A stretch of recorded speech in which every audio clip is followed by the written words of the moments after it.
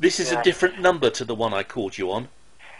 Yeah, the one I'm the secretary of the local congregation, the Waterside congregation of Jehovah's Witnesses, and the number that you used is the public contact number. Okay. But I'm just phoning you on my own number. Okay, thank you. So, yeah. Thank you. So it was interesting, the question you raised. Yes. And I was quite intrigued, because I did wonder if you've had any previous contact with the witnesses at all. Yes, I've spoken to them on the streets on quite a few occasions. I have spoken in the lockdown I have been phoned by Jehovah's Witnesses during the lockdown also. Yeah, right. Yeah, and that answer that I gave you, did that in any way... You need to... The answer that I gave you, did it satisfy you? I don't know what that answer is. I do not... I refuse to dialogue via text or email. What is your answer? I'll listen now. Oh, right, yeah, I'm sorry, I didn't realise that you don't like to use texting, but I don't know if you did read any of the scriptures I mentioned in the text I sent you. Just start over. What is the point you wish to make? I will only talk to people in dialogue. Anything that's monologue where I'm being preached to is just deleted unread. Okay, because I get essays sent to me by Christadelphians and Mormons, and I get hundreds and hundreds of links. I'm supposed to do this book and that book and this link and that link. It's all deleted unread. All right? So I'm willing to talk only when the situation is a dialogue, either face-to-face, where you can say what you like and I can respond, and vice versa, or on the phone. Yeah, well, that's really nice that we can talk here this evening then. That's really good. I did notice that you did say in your message that you had been reading in the Enjoy Life Forever book, that chapter 33, so obviously you didn't object to looking at that as a point of interest. So, do you want me to read that particular 3 lines? Do you want me to read those 3 lines? Yeah, I can do. I've got the book here in front of me, and because then we have the context. We know what I'm talking about. Yeah, absolutely. It was to do with the time that we call the millennium, the 1,000-year rule of Jesus Christ, and the gradual restoration of humanity to perfection based on the what we call the ransom sacrifice of Jesus Christ. And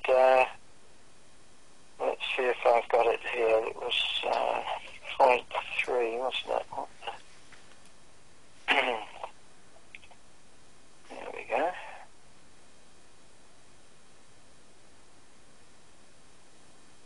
Yeah, it was under what will God's kingdom accomplish after the wicked are destroyed. So that's after what the Revelation 16 calls the Battle of Armageddon. And it says, after the wicked are destroyed, Jesus will rule as king for 1,000 years. During that time, he and his 144,000 co-rulers will help humans on earth to become perfect and sinless. So that was the bit that you were interested in, wasn't it? Yes. I don't... Well, the first thing is I've heard that these 144,000 co-rulers, who are called the anointed, or the little flock, they are going to be resurrected not as human beings but as non-human spirit creatures. Have I got that right?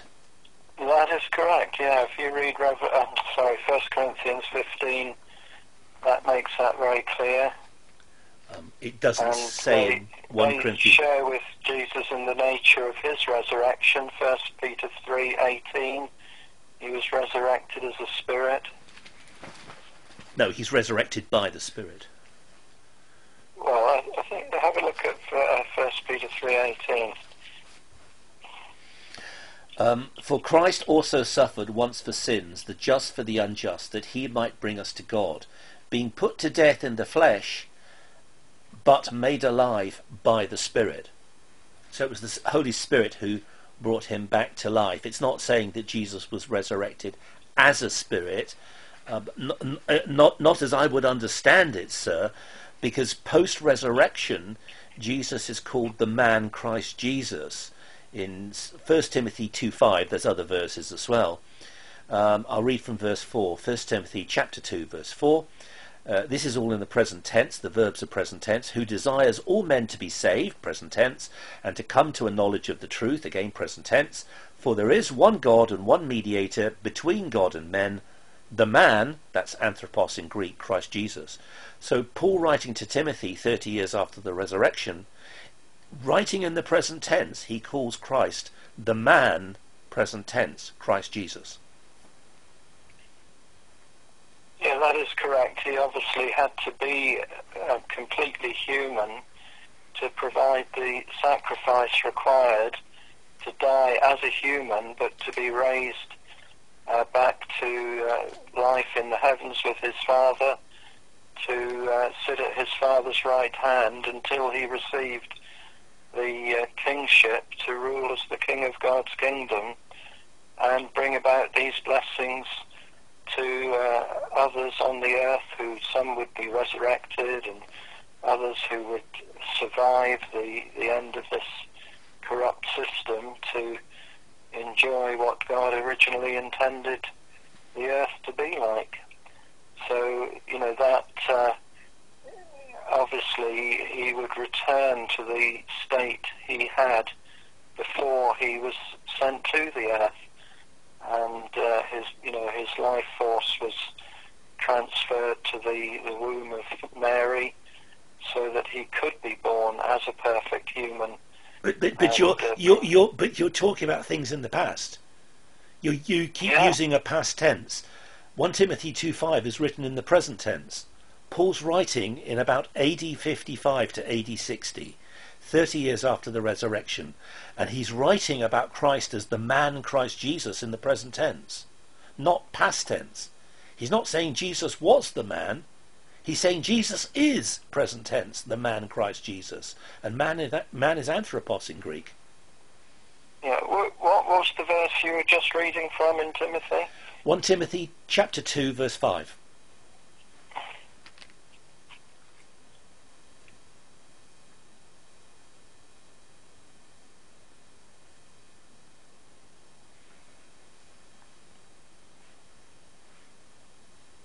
Yeah, that's referring to Christ's role as the mediator, isn't it, between man and God?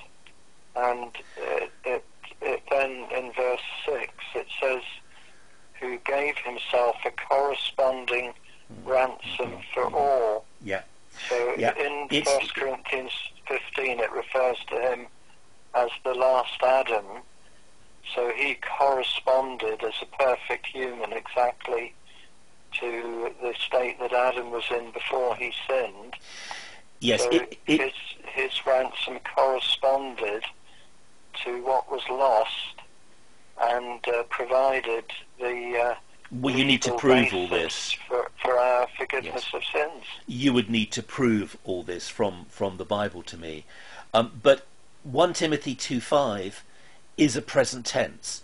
The past tense comes in verse 6, where he talks about his death on the tree as a ransom, yes, but verse 5 is present tense, and it calls Christ the man Christ Jesus in the present tense. This really isn't the main reason why I brought out page 137. Let me read it to you again. After the wicked are destroyed, Jesus will rule as king for 1,000 years. During that time, he and his 140,000 co-rulers will help humans on earth to become perfect and sinless. Well, I do not believe that anybody, any human being or any angel, can help human beings resurrected during the millennium to become perfect and sinless. I think only Jesus Christ makes human beings perfect and sinless. The idea that you go to another human being to have your sins forgiven, that's as old as the hills. That's the basis of Roman Catholicism. The Pope says he's appointed by Jesus. He's the successor of Peter. He wears a ring symbolizing his authority as Peter's successor. He gives his authority to the bishop, and the bishops then appoint priests, and the priests have 7 sacraments, such as the Mass, the confessional, baptism, which take your sins away. So in the Roman Catholic system, and in Mormonism, and in certain other religious groups, you go to a priest to become perfect and sinless, because the Catholic priest or the Mormon priest can take your sins away according to these religious systems. Well, here's a Jehovah's Witness book, and on page 137 it's saying roughly the same thing. During that time, he and his 144,000 co-rulers will help humans on earth, that's during the millennium, to become perfect and sinless. You're saying that these 144,000 non-human spirit creatures are going to help humans to become perfect and sinless. I find that, with respect, a little difficult. Well, that is not what that's saying at all. We can help people to come to Christ and to come to God, to receive forgiveness for their sins by preaching the good news to them, the good news of the kingdom, and by entreating them to, it says in Corinthians, to entreat other people to become reconciled to God.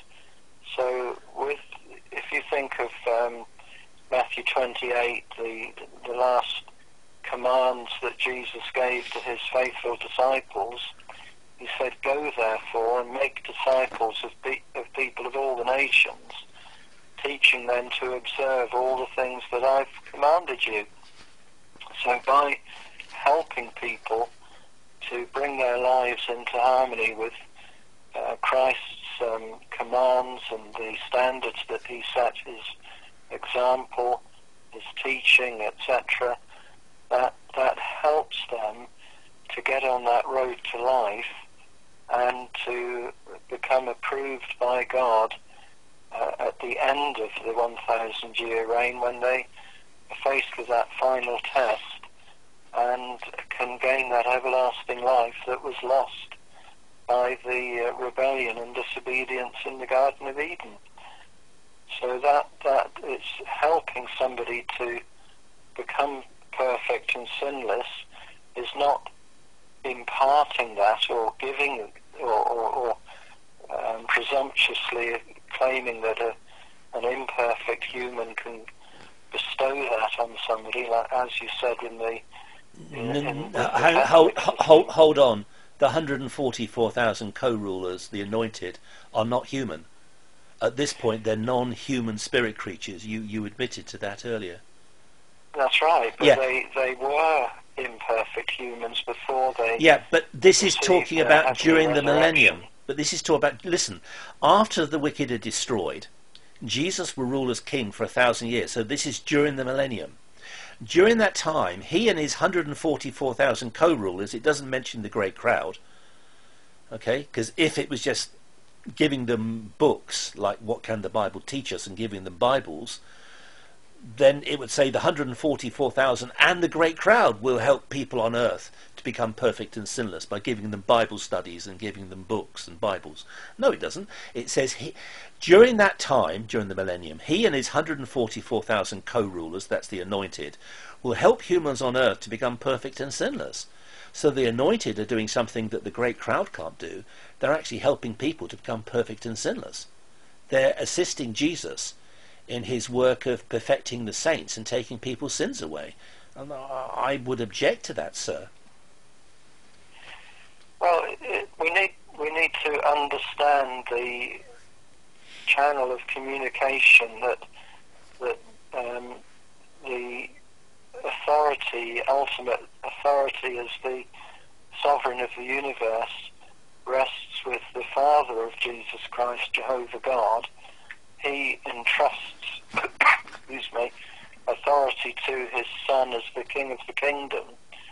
And in Revelation 5 verse 10 it talks about these ones who will sit on thrones as co-rulers, ruling as kings and as priests. And the book of Hebrews is all about the role of Jesus Christ as the great high priest.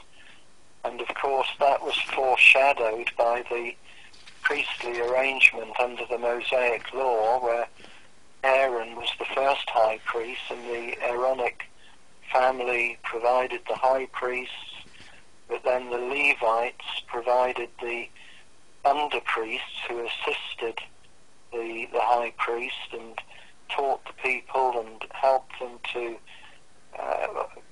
be successful in presenting their sacrifices at the tabernacle or the temple. So Jesus Christ has under priests. This is irrelevant. This is irrelevant. I agree. Jesus Christ is the great high priest. He has under priests. Priests of praise. Okay? Not priests who can take the sins of human beings away. Let me just read 1 Peter 2:9. But what you've read from the book there, it doesn't say they can take sin away. It says they help. They help humans on earth to become perfect and sinless. Exactly, which is very, very different to actually in any way being able to forgive sins and take sin away. Only Christ can do that by means of the sacrifice of his perfect human body. Well then, how do these co-rulers help people to become perfect and sinless? By the channel of communication. What is this channel of communication? If you read about the role of the angels, they are God's ministers working, and the scriptures talk about them, being sent on assignments and ministering to people on the earth. I mean, even Jesus Christ, when he was in the Garden of Gethsemane, an angel came Sorry, to him. we're going way off topic. Let's just get to the point. How do these 144,000 rulers help humans on earth to become perfect and sinless, as your book states? Well, if you think of any government, if you have the head of the government and others assisting him, co-rulers, they have an administration and a channel of communication. So obviously that is coming down from heaven, communicating down through human agents of the kingdom on the earth to give instructions. I mean, in Revelation 20 it talks about scrolls being opened with instructions for that during that millennium. And then people, if you think of millions of resurrected ones, many who've never even heard of a Bible or heard of God or Christ. Sorry, how do the 144,000 co-rulers... Let me read it. During that time, this is the millennium, he and his 144,000 co-rulers will help humans on earth become perfect and sinless. It doesn't mention the great crowd, so this is not sharing Bibles or literature with people. This is something specifically that the 144,000 co-rulers do as kings and priests. Yes? Because you believe that the great crowd are not kings and priests, only the 144,000 co-rulers are kings and priests. And from 1 Peter 2:9, I believe that they are a priesthood. But you are a chosen generation, a royal priesthood, a holy nation, his own special people, that you may proclaim the praises of him who called you out of darkness into his marvellous light. So the royal priesthood, whoever they are, their priesthood is of praise, not of forgiving people of their sins. But this quote says, during that time, he and his 144,000 co-rulers will help humans on earth to become perfect and sinless. So how do the 144,000 co-rulers, the anointed, the little flock, help humans on earth to become perfect and sinless? Well, by conveying to human society at that time instructions from Jehovah and Jesus Christ to guide the people in what they need to do to become perfect and sinless, and to show their obedience and submission to God's universal sovereignty, so that they will withstand the final test when Satan is briefly let out of the abyss at the end of the millennium. And so that just like the angels, they're given assignments. They would come down to convey information to servants of God on the earth. They would convey messages which were written down by some as became part of the Bible. And the 144,000 will be used as administrators to convey to human society what they need to know to become approved by God during that millennium. So we don't go to the Bible, we go to these 144,000 co-rulers, because they're going to speak on God's behalf. No, we'll still have the Bible, but if you read in Revelation 20, it says there will be scrolls opened at that time. Yeah, those so there will be those scrolls are believers' works, I think.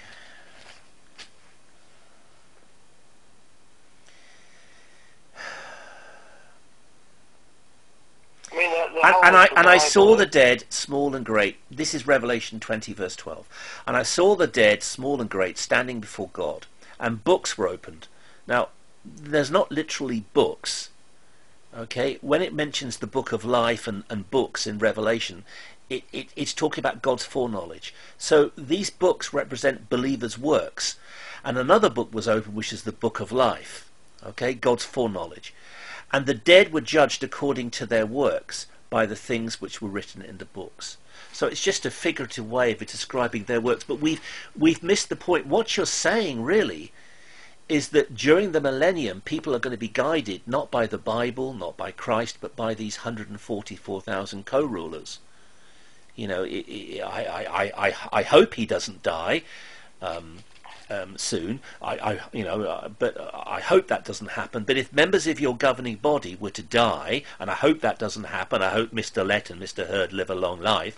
But let's say that Mr. Lett and Mr. Hurd were sadly to die tomorrow.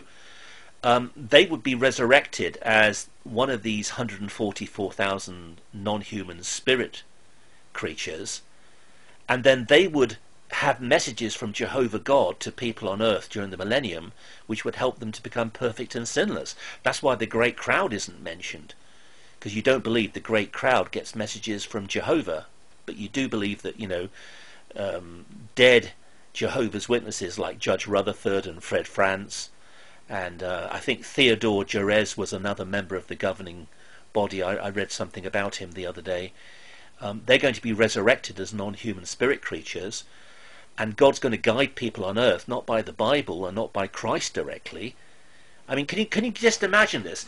I mean, I'm not a premillennialist, so I don't believe there's going to be a throne in Jerusalem in a rebuilt temple, and for 1,000 years Jesus will be sitting on this throne for 1,000 years. And you're saying that people aren't going to listen to Jesus. They're going to be spending more time listening to the 144,000 co-rulers than they will Jesus. It doesn't make any sense. Well, it doesn't, because that's not what we're saying, and not what the publication is saying. Everything in our publication is backed up with the scriptures and what Jesus taught and what his faithful disciples taught. I mean, even in the first century, there was a channel of communication when issues arose, like the circumcision issue.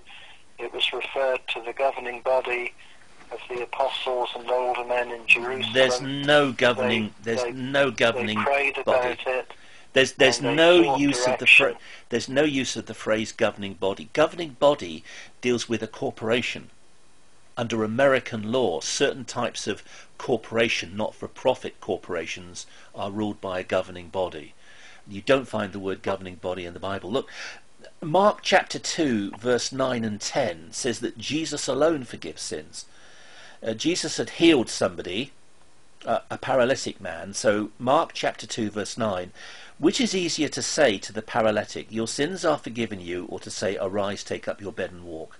But that you may know that the Son of Man has power on earth to forgive sins, he said to the paralytic, I say to you, arise, take up your bed, and go your way into your house. Mark chapter 2, verse 9 to 11. So Jesus has the ability to forgive sins. Jesus has the ability to make people become perfect and sinless. I agree with that. I don't agree with the claim that Jesus' 144,000 co-rulers will help humans on earth during the millennium to become perfect and sinless. I have trouble with that, sir. Well, that's not what we're saying. We're saying that people are helped to come to the source of forgiveness by the teaching of the good news. And oh no, but no, because then why doesn't it say during that time he, Jesus, and his 144,000 co-rulers and the great crowd on earth will help humans on earth to become perfect and sinless by giving them Bible studies and distributing Bible literature and Bibles? It doesn't say that. It deliberately admits the great crowd, because it's saying that as priests, kings and priests, these 144,000 co-rulers somehow have work. They work together with Jesus in making people become perfect and sinless. And my Bible says Jesus alone forgives sins, not Jesus and anyone else, not Jesus and angels, not Jesus and men. Salvation is from, Jesus making a covenant with God the Father, and that covenant is then applied to human beings by the Holy Spirit. But I don't believe that other human beings have any part in that covenant. I don't believe the Pope has a part in some covenant. I don't believe the Pope can make people perfect and sinless. I don't believe the Mormon prophet in Utah and the Mormon temples can make people perfect and sinless. I don't believe the Seventh-day Adventists can make people perfect and sinless. But here, because you don't mention the great crowd. This is not teaching Bible literature. This is not giving people Bible studies and giving them Bibles. This is saying that the 144,000 in some way work with Jesus to remit sin. And I can't accept that. no, we don't accept that, and that's not exactly not what we are saying, and it's not what we believe. If you have a look at 2 Corinthians 5 and the verses that I quoted in my don't ever refer to anything you've emailed me. Just give it to me fresh. Where do you want me to go? I am. I'm just giving it to you very fresh right now. Yeah, because 2 anything that Corinthians you've 5. texted me, I'm not going to be. I do not read anything that's sent to me, and I get text after text after text of lists of Bible verses and links I'm supposed to go to. I don't look at any of it. Okay, No, don't look at it. I don't. No. Have a look in your own Bible now. Yep. At 2 Corinthians 5. Yep. And verse 18. Don't worry about the text. Just ignore that. But it's talking. Paul was writing to his fellow anointed Christians in Corinth, and in verse 18 of 2 Corinthians 5, he says, but all things are from God, who reconciled us to himself through Christ, and gave us the ministry of the reconciliation. Of preaching. Namely, that God was by means of Christ reconciling a world to himself, not counting their offences against them, and he entrusted to us the message of the reconciliation. Therefore we are ambassadors, substituting for Christ, as though God were making an appeal through us. As substitutes for Christ, we beg, become reconciled to God. So Jesus has given authority to Christians to draw others to God and Christ by means of this ministry. By means of preaching. And that's where the teaching comes in. But it's surely preaching. The ministry of reconciliation is simply preaching the gospel. It's not. Exactly. It's not, as the Catholics and the Mormons claim, that Catholic and Mormon priests work with Jesus and can forgive sins because Jesus has given them sacraments by which the Mormon and the Catholic priest can forgive sins on Jesus' behalf. Let me read from verse... You're confusing Jehovah's Witnesses with these other religions who, we know that what they do and what they say is not correct according to the scriptures.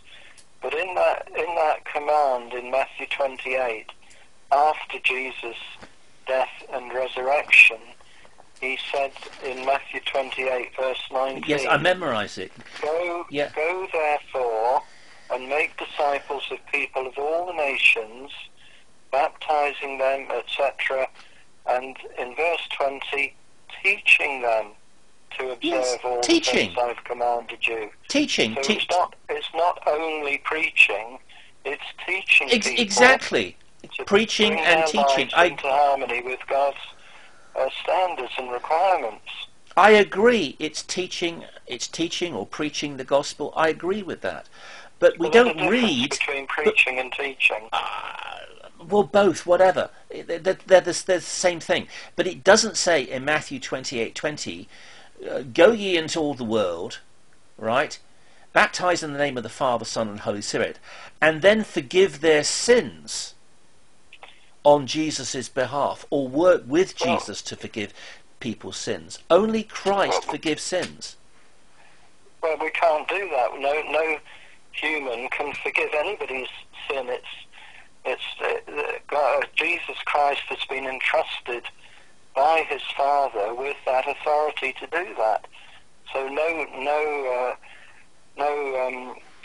even an angel or a resurrected human, resurrected to life in heaven, none of them can do that. That is only based on the ransom sacrifice of Jesus Christ, which makes that possible. So nobody is trying to say that they can abrogate that responsibility to themselves. Therefore, because we can't. The scriptures are very clear on that. Therefore, nobody can help another human being become perfect and sinless. We can, as I said, we can help them by encouraging them to learn about God. Yeah, agreed. Teaching and preaching. But in your book on page 137, during that time, he and his 144,000 co-rulers will help humans on earth to become perfect and sinless. Why does it admit the great crowd? If people become perfect and sinless through the preaching of the Bible and the distribution of Bible literature, why are the great crowd omitted? Well, it's just using a broad general term. The exact words are humans on earth. When we, go into that in more detail, there will be those who survive Armageddon, who will will be a great crowd of tribulation survivors in Revelation 7. But there will also be a vast crowd, Acts 24:15, who will be resurrected, who've been in the common grave of mankind and who will be brought back to life. Many who've never had the opportunity to learn about God. Why does it admit the great crowd? Why does it say during that time he and his 144,000 co-rulers will help humans on earth to become perfect and sinless? It's almost as if the priestly function of the co-rulers... They're part of that general description. But this is wrong, because you've just said this has nothing to do with making people sinless, even though that's what the text says. You said this is just teaching Bible principles, giving Bible literature out, giving out Bibles. Well, why doesn't the text say during that time he, Jesus, and his 144,000 co-rulers and the great crowd will help humans on earth, the resurrected ones, to become perfect and sinless by offering them Bible studies and giving them Bible literature and Bibles?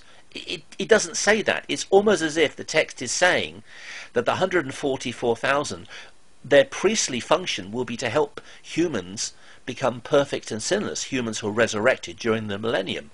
During that time, he and his 144,000 co-rulers will help humans on earth to become perfect and sinless. Look, could I spend some time looking at this? Maybe it's best if we choose a completely different topic next week and just look at one single chapter. Yeah, you're very welcome to explore with us any questions you have or things you'd like to raise. We're always glad to discuss these things. What about chapter 7 on the Holy Spirit? Chapter 7, section 4, calls the Holy Spirit God's active force. Could we look at that? Sure.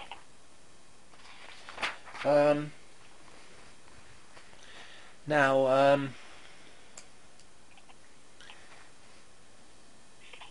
would 8:30 be okay, or is that too late? No, 8:30's fine with me. Right. I forgot the name, I'm sorry. It's Philip. Phil. I will read that chapter, so I'm very familiar with the material. Okay, so I'll read the whole chapter before next Wednesday, and maybe if we just stick to one thing, if we just stick to the Holy Spirit, because I see the Holy Spirit as a person. You see. Fair enough. My background was in the evangelical church, so when I read that, that's one thing that that stood out for me. So okay, 8:30 next week, Phil. Thank you. Yeah, look forward to that, Robert. Thanks for your time. Okay, all the best. Bye. Yeah, take care. Bye now. Bye.